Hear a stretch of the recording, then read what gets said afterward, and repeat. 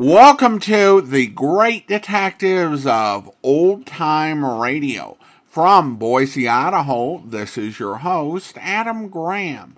If you have a comment, email it to me, box13@greatdetectives.net. Follow us on Twitter @Radio Detectives and check us out on Instagram. Instagram.com/Great Detectives. If you're enjoying the podcast, please follow us using your favorite podcast software. I do want to encourage you to check out our other podcasts. Today I'm focusing on public domain video theater, where for the foreseeable future we will be featuring episodes of Racket Squad, as well as the Bulldog Drummond movies from the late 1930s.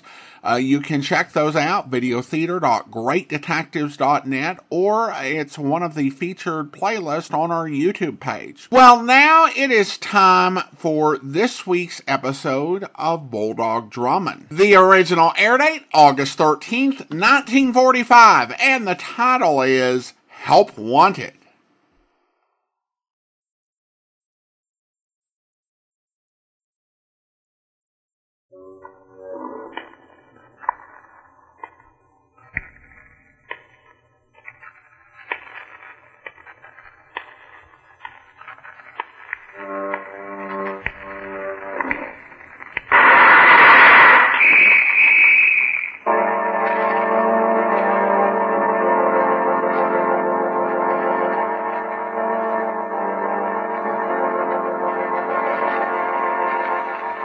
Out of the fog, out of the night, comes another Bulldog Drummond story.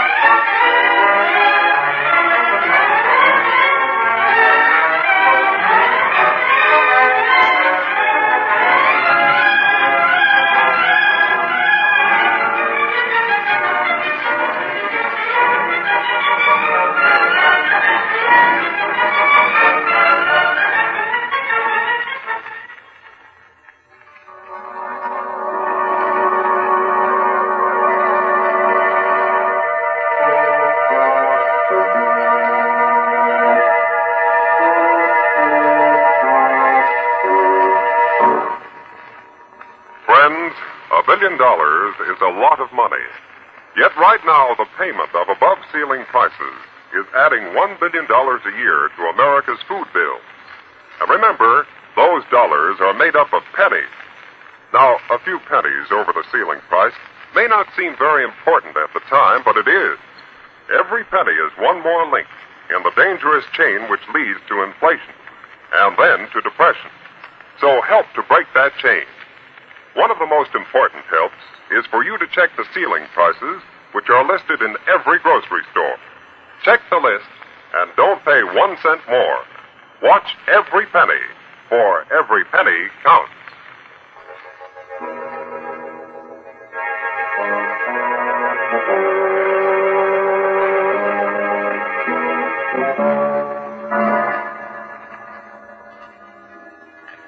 And now, to tell us about our newest adventure, here is... Pardon me, sir, if you don't mind. Yes, Denny? I'm going to relate this story. You see, I have Captain Drummond's permission. Oh, he'll be here next week as usual to tell about another adventure, but this story is more or less my own. All right, Denny. Go right ahead. Thank you, sir.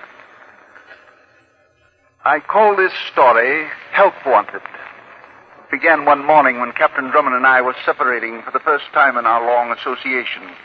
He was going on a highly secret government mission alone. Police Inspector Hogan and I saw him off on the trail. Well, Denny, he's on his way. Yes, Inspector. I suppose I might as well go home. Captain Drummond. Calling Captain Drummond. My word, what's that? Captain Drummond, please come to the station master's office immediately. It is urgent. No, dear, and Captain Drummond's on the train. Come on, Denny. We'll see what the call is about. The station master's office is right over here. Captain Drummond, you are wanted in the station master's office. What in the world do you suppose it's about, Inspector Hogan? Well, it's only a guess, but maybe Drummond left some excitement behind to keep you busy. Here's the place. After you, Inspector. Okay. There was a call for Captain Drummond. That's right. Well, he just left on a train. I'm his man, Denny. And I'm Inspector Hogan, Police Department. What's wrong? Come into the inner office, please. Sure. Go ahead, Denny. Yeah, thank you. Oh, Inspector, look. That man on the couch. He's dead. Dead? Oh, dear. He collapsed in the waiting room. Just before he died, he asked for Captain Drummond. I knew Drummond was leaving town today, so I paged him over the train announcing system. Just a minute. Here's his wallet. Frederick Trent. Frederick Trent. Oh, yes, I knew I'd seen him before. The Trent Trio. It's a vaudeville nightclub act. They're sharpshooters. The act's playing at the Orpheum this week. Inspector, look at the man's arm. Yes, hypodermic punctures. What about them? Well, it's obvious, isn't it? Frederick Trent was murdered. Now, hold everything, Denny. Don't go jumping to conclusions and don't go finding any clues. I'll have the body taken to the morgue and the medical examiner will decide the cause of death. That's his business. You'll find out that I'm correct, Inspector. I intend to follow through on this case just as Captain Drummond would.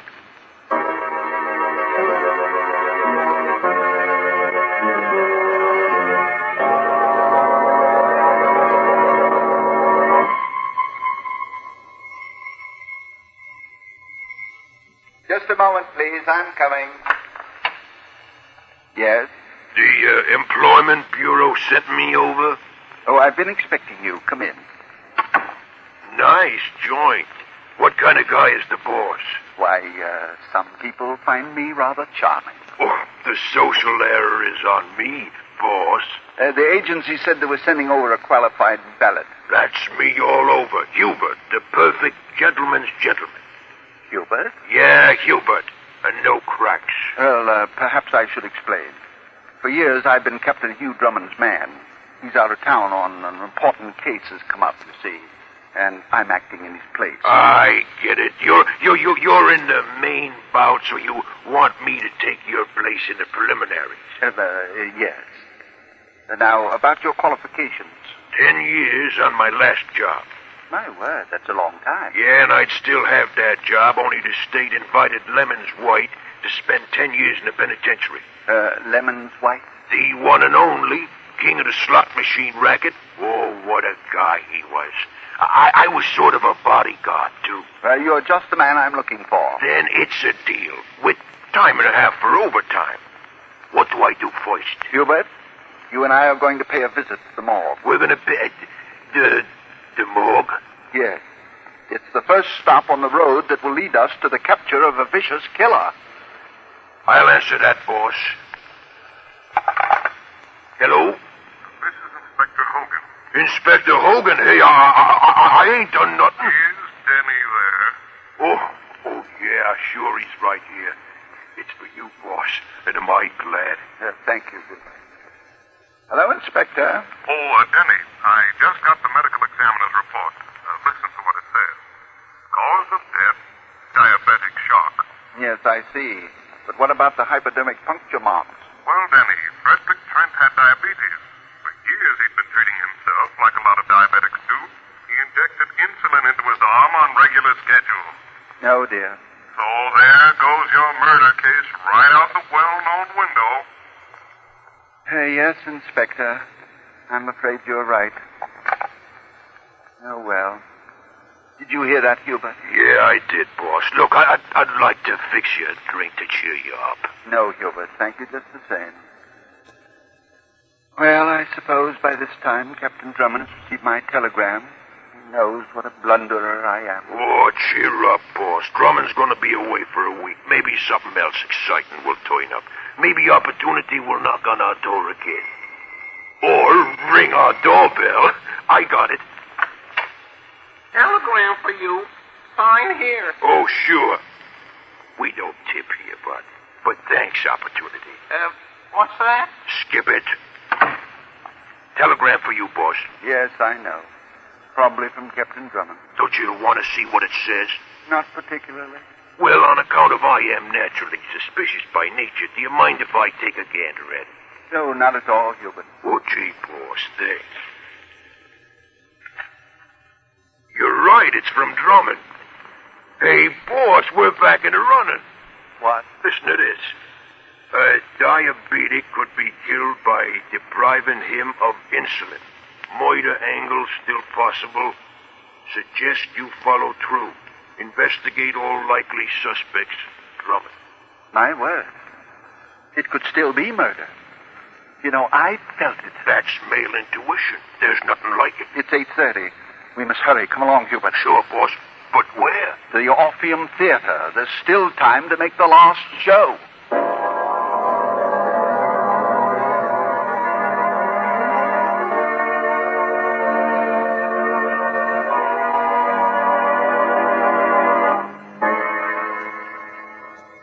Our story continues in just a moment.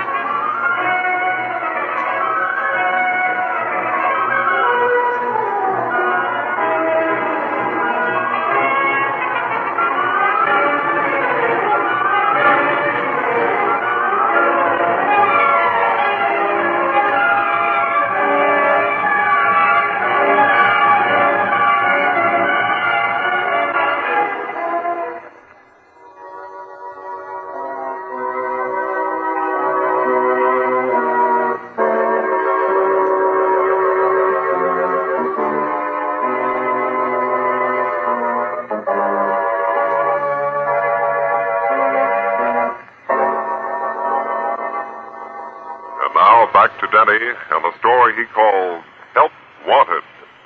With Bulldog Drummond out of town, Denny has interested himself in the death of Frederick Trent. Denny has hired an assistant named Hubert. They've set out to prove that Trent's death was murder, and they have arrived at the theater where the Trent Trio's sharpshooting act is playing.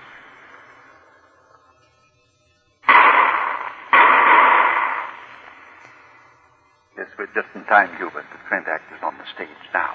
Shooting always makes me nervous, boss. I'm sensitive. Sue, this way, please. Thank you, miss, but if you don't mind, we'll stand here in the back. Yes, sir.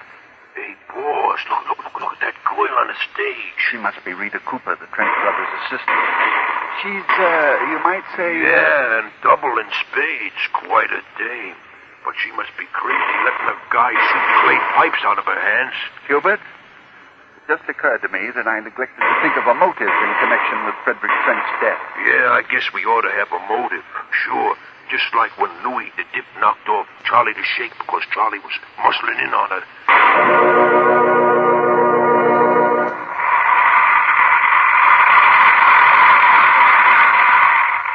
You know, I wonder where Rita Cooper fits into this case. Thanks, old man. It's done. Now, ladies, I shall endeavor to shoot from the young lady's ruby list 3 cigarettes. Each 2 3/4 of an inch in length. They ought to use king size. It's safer. Come on, Hubert. We'll go backstage and have a talk with Arthur Trent and Rita Cooper. That's okay with me, boss. The act is too nerve-wracking for my finer instincts towards such a fair sex.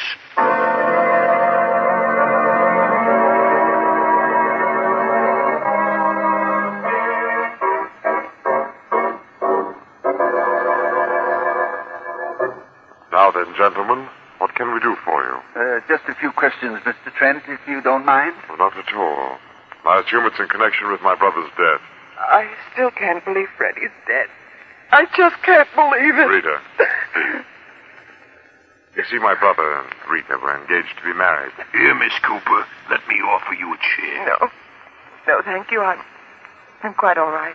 Rita, I think it might be a good idea if you rested a while in your dressing room. Then we'll go to dinner. Very well.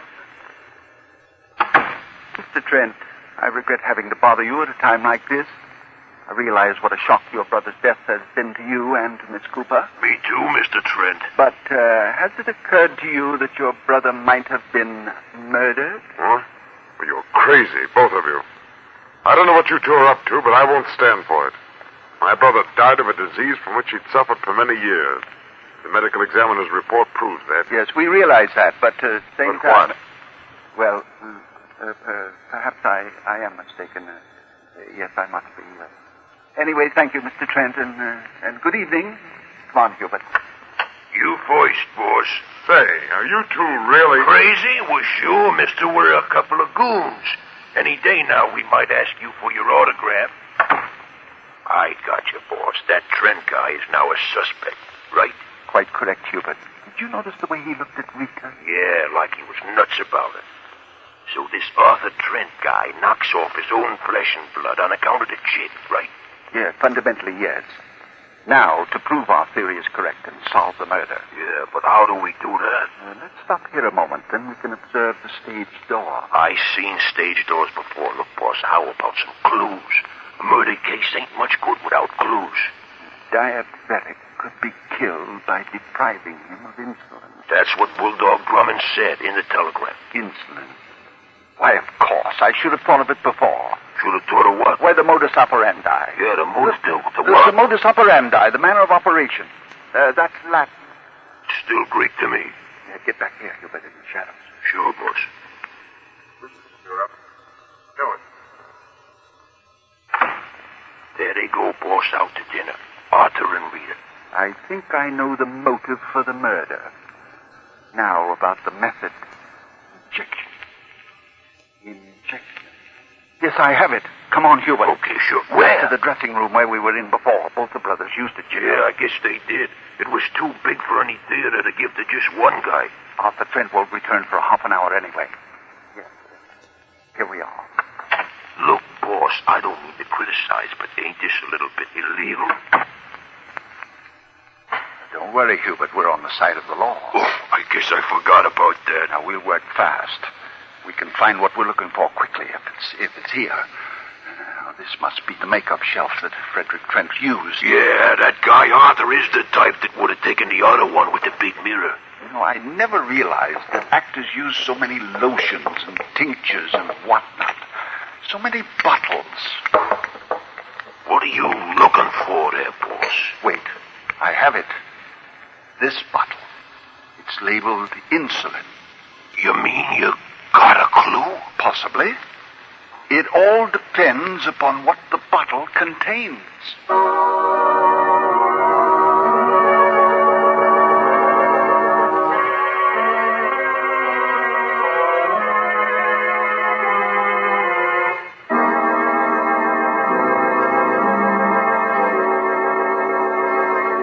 You know, boss, it's nice to be home again. This is a swell joint. A good place to relax if you got the time. Well, Hubert, that's about all we do have now until we hear from the doctor. Yeah, he's a nice guy, that doctor. He's an old friend of Captain Drummond's. But why did you telephone Rita Cooper to stop in here on her way home? Oh, now you rest there, boss. Just rest. I got it.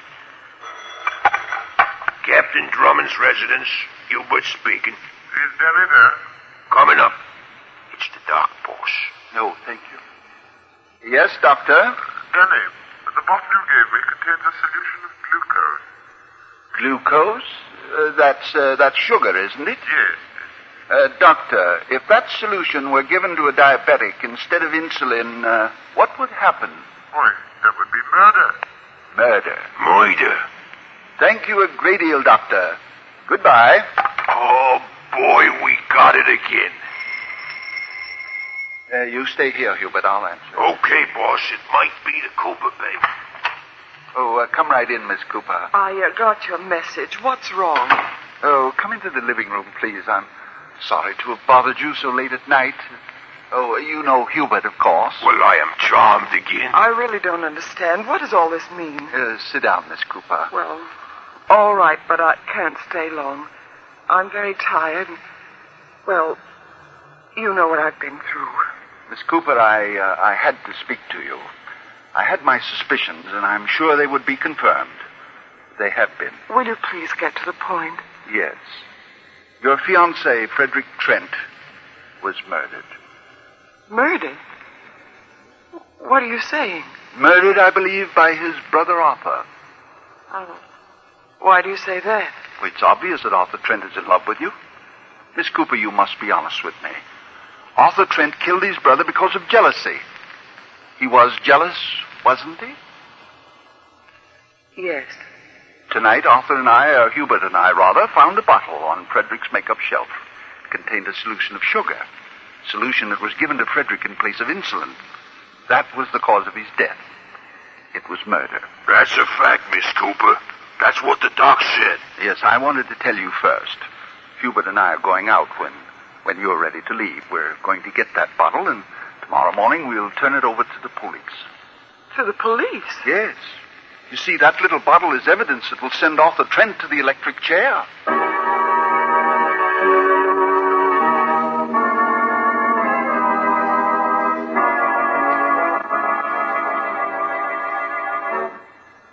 All set, boss? Yes, Hubert, quite ready. Here's your hat. And look, boss, on account of it's so valuable, maybe you better carry this bottle. Yes, if you wish. Boss, are you okay? Oh, yes, I'm all right. The shot must have come from one of those open windows over there. Well, don't bother going over, Hubert. The man is probably well away by this time. It's lucky he was a bad shot, boss. No, he wasn't. The shot wasn't meant to hit me. Look at the remains of the bottle on the floor. Oh, that's right. There ain't nothing left. The Exhibit A in our case against Arthur Trent has been destroyed. Hubert, that shot was fired by an expert marksman. I get it, boss. A sharpshooter named Arthur Trent.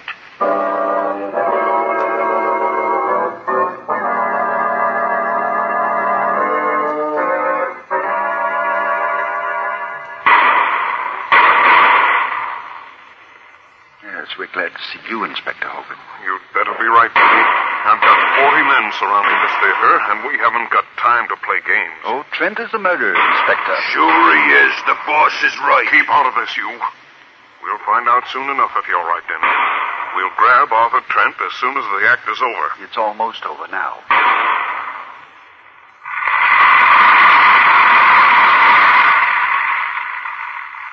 Thank you, ladies and gentlemen. Now for our finale, after the death of the shoot from the young lady's Rooten, 3 cigarettes, each 2 3/4 of an inch in length. Boss!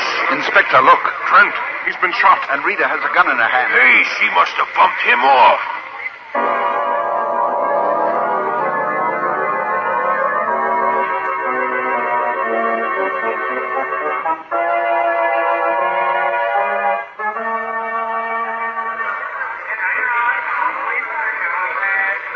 Close that door, Pete. Don't let anybody in this dressing room. All right, then, Miss Cooper. Why did you kill Arthur Trent? It was self-defense, Inspector. He planned to kill me. To kill you? Yes, he was mad. He must have followed me to your house last night, and then followed you and Hubert when you got the bottle. Just before the act went on tonight, I was arranging the guns on the prop table, and I found one of the guns loaded with live cartridges. What's that? You see, Inspector, the clay pipes and cigarettes that Arthur shot out of my hands and mouth are charged with a mild explosive. When pressed at the end, they explode. You mean you used blank cartridges in the guns? Yes, I timed the act to make it appear that the pipes and cigarettes were really shot away. A phony act. Quiet, you. Oh, I understand, Miss Cooper. When you found live cartridges in one of the guns, you knew that Arthur Trent intended to kill you. That's right. So I loaded another gun and kept it handy. When we came to the finale, I saw him choose the gun that was loaded with live ammunition. He aimed it at me, and then Come in, Pete. Oh, Inspector, look at this gun. The one we found in Trent's hand. It's loaded with live 45s.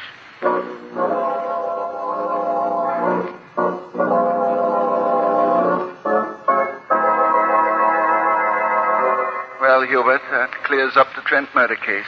Yeah, I guess so, boss. Well, you know, it's been nice knowing you. And this place of Drummond's is sure a swell joint. How about a short snort before I say goodbye? Very well, Hubert. I think we've earned it. And while you're fixing it, you might make it a long snort. Oh, I'll get it. A telegram for you. Thank you. Here you are, sir. Well, thank you. Hubert! Hubert! What's the matter, boss? Oh, we've got to hurry before it's too late. We've made a terrible mistake in the Trent case.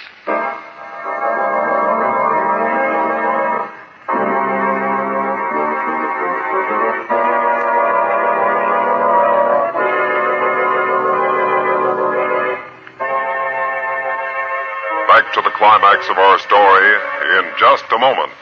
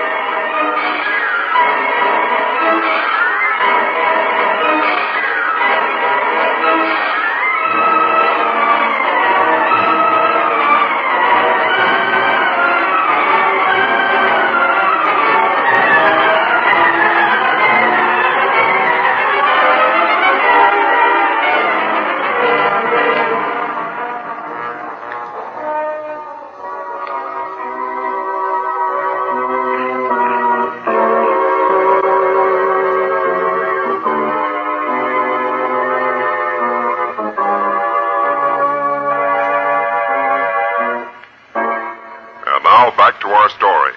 An unexpected turn has developed in the murders of Frederick and Arthur Trent, a case that was apparently closed. The arrival of a telegram has prompted Denny and Hubert to pay a mysterious nocturnal visit to a hotel. This should be the room, boss. 642. Here's the pass key I got from the house detective. Come in fast, Hubert, when I open the door. You're going right into Miss Cooper's room like that? And like this. What do you mean, bursting into my room? Close the door, Hubert. Sure, boss. I'll call the police. That's not a bad idea, Miss Cooper. Go right ahead. Yes, sister, drop the act. We know all about you now. I notice that you have your luggage packed, apparently for a hasty departure. Yes, I'm leaving town tomorrow. I've had enough tragedy here. I don't think you'll leave. You see, we know now that it was you who murdered Frederick Trent by replacing the insulin with a sugar solution. What? And you did away with Arthur Trent deliberately. It was you who put the live cartridges in that gun, the one you knew he'd use for the finale of your act. You shot him. You almost got away with it. You're mad. No, Miss Cooper, it's you who are mad. Money mad. The Trent Trio was one of the most heavily insured acts in the show business. Wait till you hear this, sister. The insurance policy provided that if any two members of the act died, the surviving member would receive $200,000. And you happened to be the surviving member. Very interesting. And true. Doc, boss, she's got a gun. It's too late. Stay right where you are, both of you. I can shoot. Remember that bottle I shot out of your hand, Denny? Oh, dear. Now we'll really finish this up. As it stands, there are only 3 of us who know the facts. In a minute, there'll be one. Me. And I won't tell. Drop the gun, lady. What? No, Inspector Hogan. Hiya, Inspector. Nice. I said drop the gun. That's it. All right, Pete, take her away. Inspector, I don't understand. How did you get here? Up the fire escape. I mean, how did you happen to come here? Well, how about you? Well, we came here because of this telegram from Captain Drummond. Here, read it. Thought I'd check up on the Trents for you. Act insured for $200,000. Money to go to last surviving member of Act. Murder for insurance might possibly be motive, Drummond. You see, I deduced the rest of it myself, Inspector. It was obvious that Rita was the murderess. Yeah, of course, it was obvious to you, boss. With Captain Drummond's help, of course. Inspector, I still don't understand how you happened to arrive here just in the nick of time. Here, you read this telegram. Suggest that you keep an eye on Denny. He might need you. Drummond. And it was obvious to me, Denny, that you'd come here. With Captain Drummond's help, of course.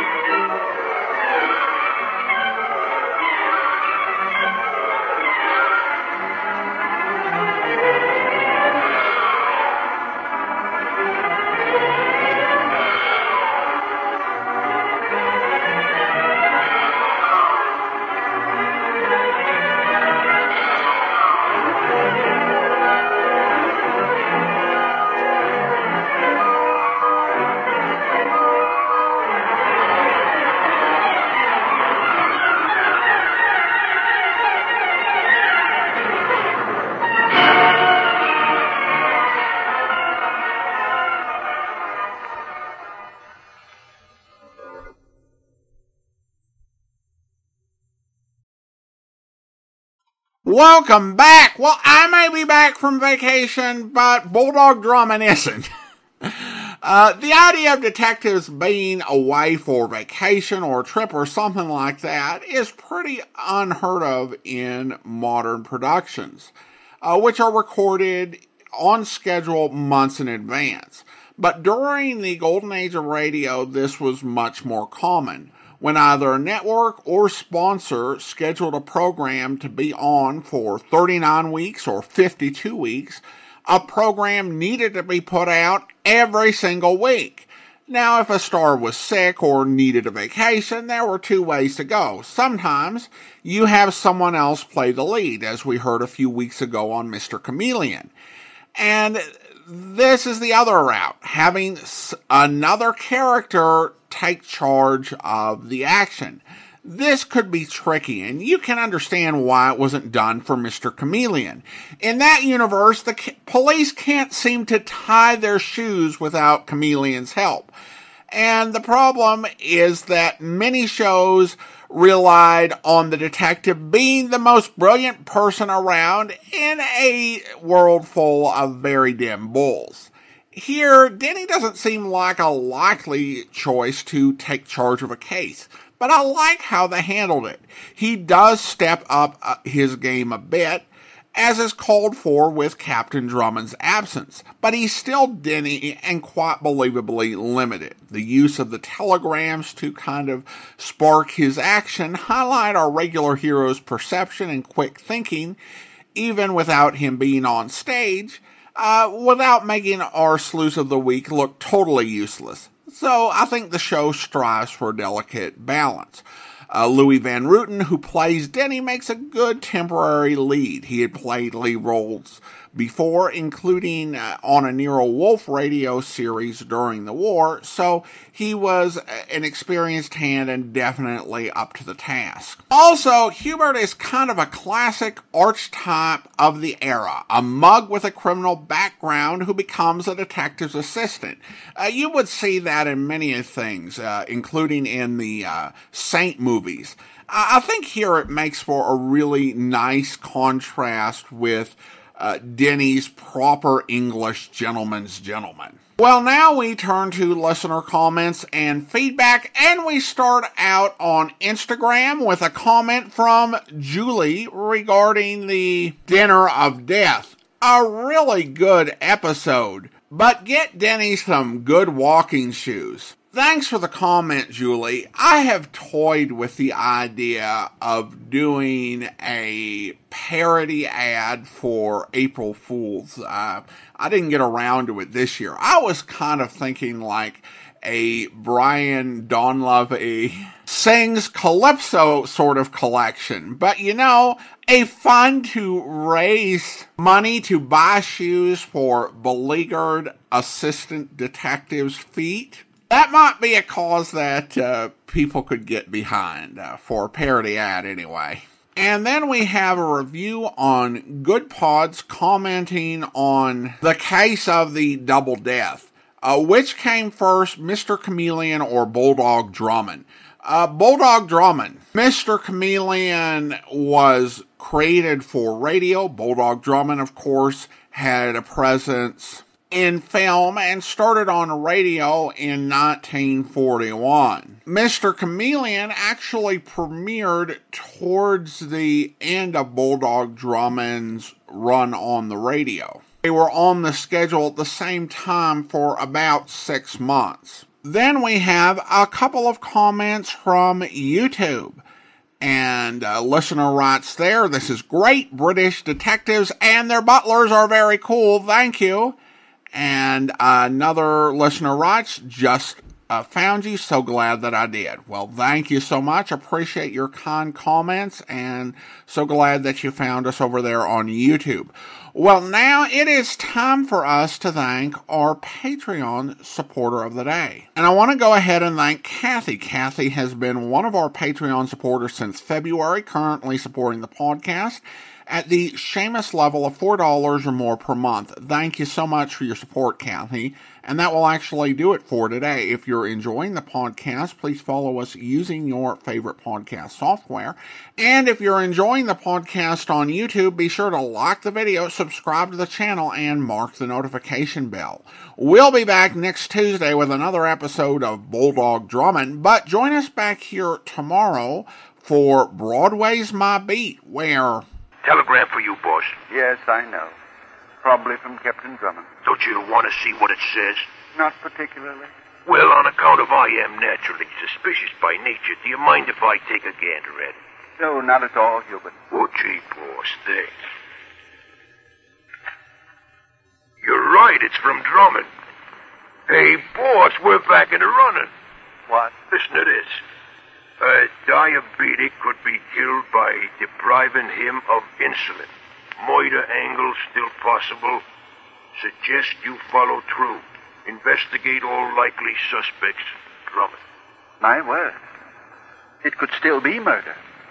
You know, I felt it. That's male intuition. There's nothing like it. I hope you'll be with us then. In the meantime, send your comments to box13@greatdetectives.net.